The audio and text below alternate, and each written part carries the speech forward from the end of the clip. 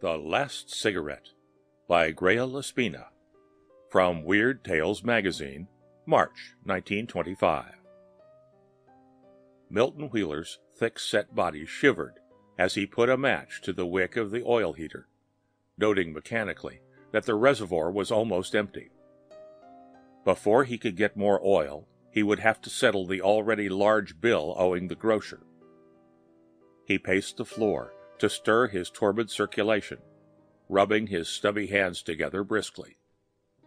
His gray suit was much too light for November, and his undergarments, repeatedly darned and patched by Agnes's hand, too thin to yield their original warmth. He owed the tailor for the new black overcoat. As for the underwear, he would first have to pay for last summer's things, and for the new black hat, before ordering other garments. A black suit he had not quite dared to order. Not that the tailor had actually asked for money, but he had observed casually that he wouldn't send his little bill until after the funeral. After the funeral. Milton shivered again, this time not from cold. Everything was coming in after the funeral. He felt that Agnes had dealt him almost a personal blow by dying. Without her cooperation, how could he keep up his pretenses? It would be a few days only before his hated rival would learn upon how small a foundation had been built Milton's house of sham. That Benson, who had in everything but the winning of Agnes triumphed over him, should learn of his failure to make a success financially, was to Milton a frightful tragedy.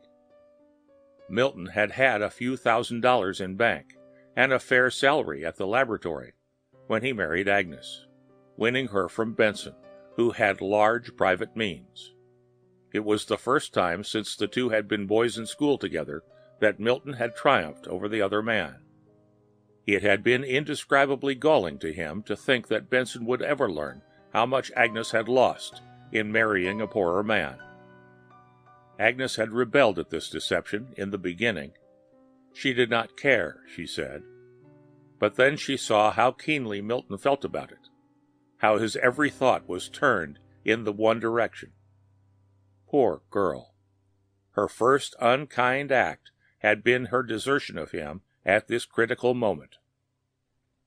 Milton had managed to fool everybody. He had kept up a lavish establishment, spending his principal freely.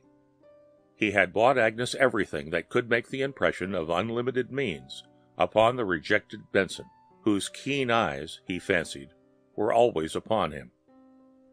Agnes's death, however, found him penniless, without a position, confronting a mountain of unpaid bills. Rent, unsettled for 4 months. Groceries. The sum was almost staggering.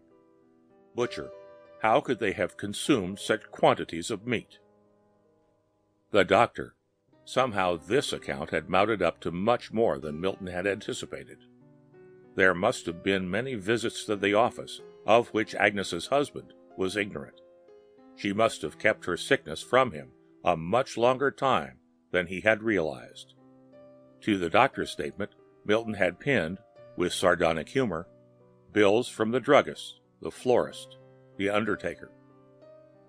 Then there was the coal bill, laundry bills, ice bills.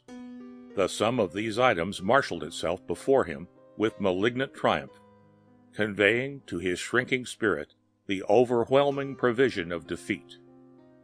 Men were being turned away everywhere. He might be months finding another such position as he had been holding for 4 years.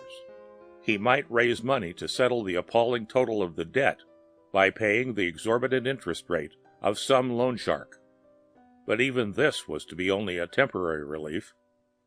Discovery of his castle of pretense was inevitable, and to him disclosure of the real facts meant such complete, such utter ruin, that the bare idea bowed him down into the very dust of humiliation.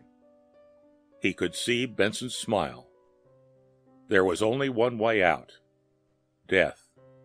It was distasteful to him because his death, under present circumstances, would mean the disclosure of what he had for 3 years been struggling to conceal. His death, with the revelation of that appalling sum total of debt, would make him the subject of derision for his rival. If there were only some way to escape without bearing his sordid secret to the world. He whipped his dull mind into unwilling concentration. And then, suddenly, he had it. Within the dusk, the little heater cast a circle of friendly radiance. Milton threw a glance upward. The lamp hook, in the great beam across the middle of the ceiling, looked strong enough. In the laundry there was plenty of good rope. He would bring up a stepladder. Half an hour later he jimmied open from the outside one of the study windows, giving on the garden. The gusty November air swirled into the room, setting the curtains aflutter.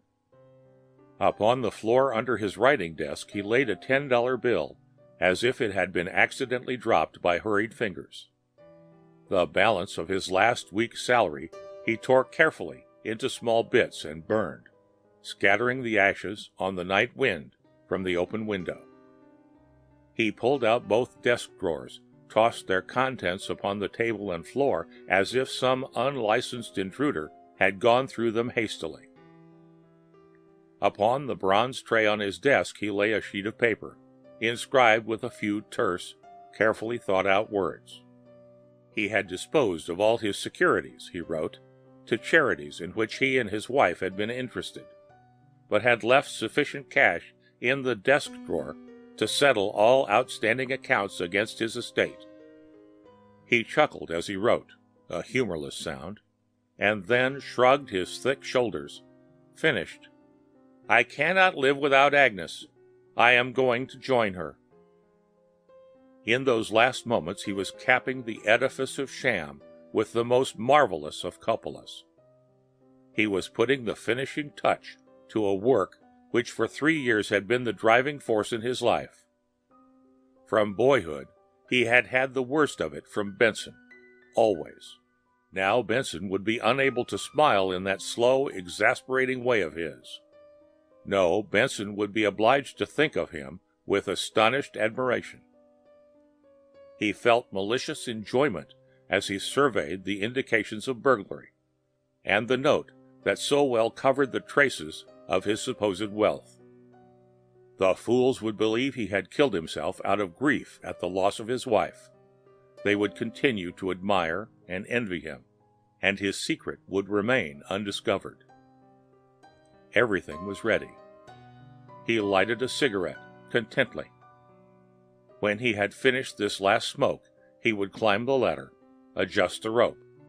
It would be the greatest triumph of his life after all, this death. His only regret was that he could not be there to enjoy the effect of the stupendous climax. His cigarette finished, he flung the butt away and mounted the ladder.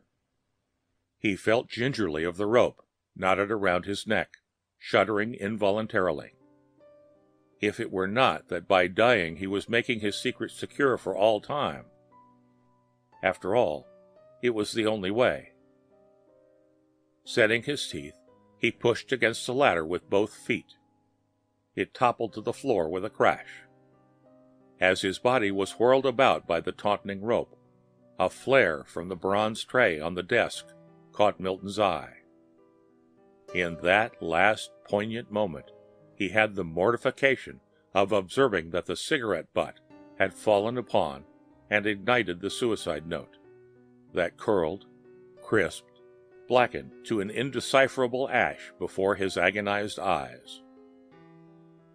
The end of The Last Cigarette by Greye La Spina.